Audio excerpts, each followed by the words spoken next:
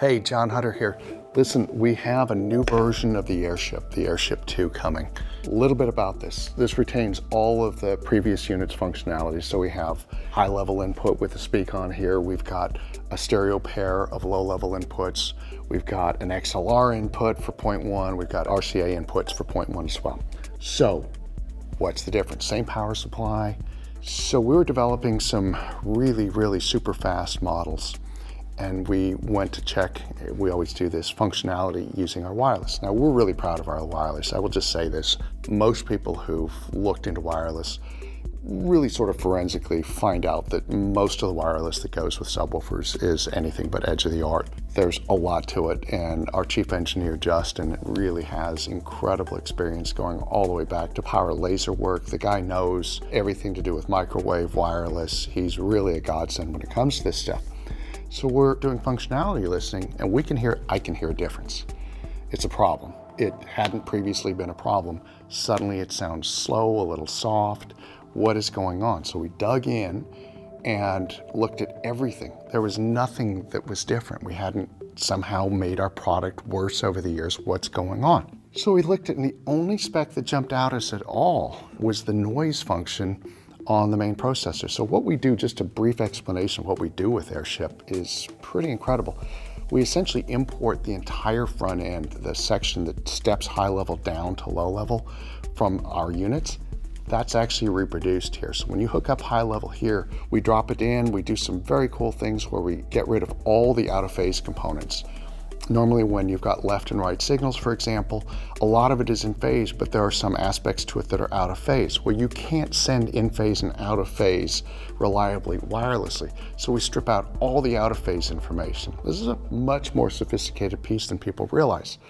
We did all of that, hadn't changed anything, and yet what was happening was the actual noise that was in the core processor was affecting this. So we went out and studied and figured out we had a 96 dB signal noise ratio on the original.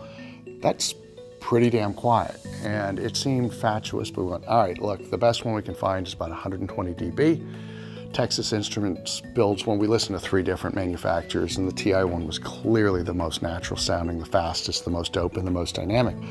So we put the 120 dB unit in, and we were just completely unprepared for the fact that you could actually hear that. It clearly is not just noise. For what was happening here dynamically, it couldn't have just been the fact that it was quieter in the background, and all down to the fact that we were actually working just on high speed. We were always working on stuff in the background, high speed driver development, and we could finally hear the limits of the previous chip. So the Airship 2, it retains all the functionalities of the previous one. You can still do high level and 0.1. All of those things still happen within the Airship 2. We've just upgraded the core performance of it. So a brief note, what is the Airship 2 designed to partner with naturally? At its price, it's probably not going to be a perfect solution for things like TXs, for example, and we make other solutions for that. This is really about edge-of-the-art wireless. So this is designed to pair with our reference models. It's designed to work with Series S, the 510, the 812, the Carbon Special, the 212SX. Those are its natural partners.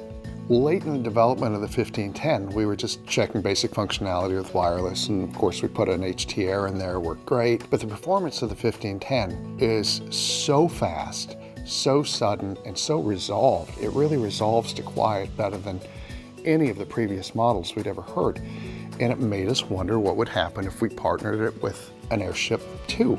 We did, and not a great surprise. It's a match made in heaven, and it has the ability to transform the 1510 from being a piece that is really just expressly a 0.1 LFE monster into a full-blown REL theater reference piece.